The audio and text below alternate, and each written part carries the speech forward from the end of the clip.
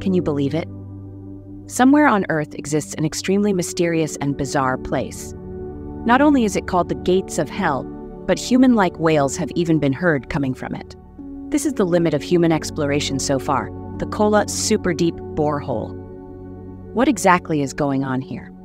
Back in the 1960s, the United States and the Soviet Union, as the two superpowers at the time, engaged in a prolonged arms race across various fields in vying for world dominance.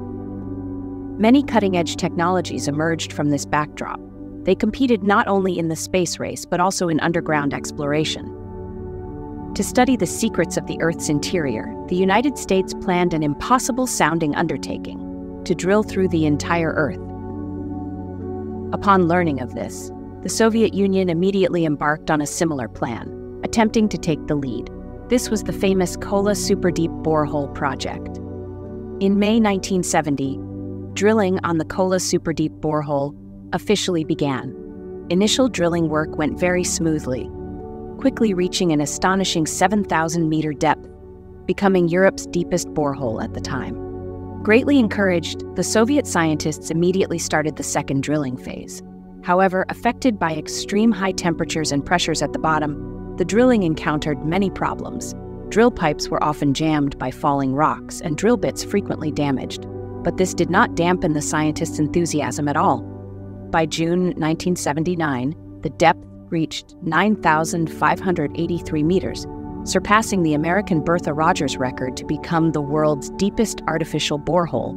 But clearly the Kola borehole's purpose was not just to surpass the United States. They even claimed at one point to aim for over 15,000 meters.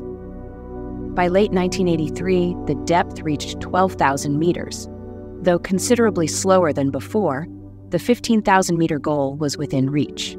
They even developed an ultra-powerful drill rig for this. However, just as scientists prepared to continue deeper, the Kola drill bit transmitted a chilling sound, like wails from hell, as if countless people were crying out in immense suffering.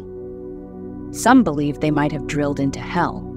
Even worse, under constant high temperatures, an irreversible incident occurred. The 5,000-meter drill string actually broke inside. This meant the Soviet team had to return to 7,000 meters and start over, wasting years. It was not until 1989 that they reached 12,000 meters depth again. But by then, strange incidents frequently occurred. The borehole was blocked by unknown objects, and drill bit damage rates increased. Eventually, in 1993, depth was frozen at 12,262 meters.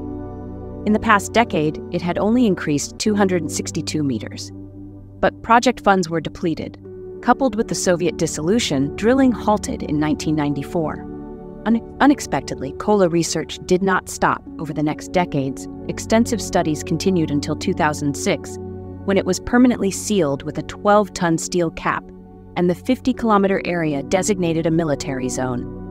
As for the hellish voice, it was later found to be from a 1970s horror movie. But undoubtedly, the Kola borehole remains the deepest vertical hole drilled by humans. Now, over 30 years later, while technology has greatly improved, no country proposes similar plans, because even at 12,262 meters, it only reached 0.2% of Earth's radius. So drilling through the entire planet is essentially a human fantasy.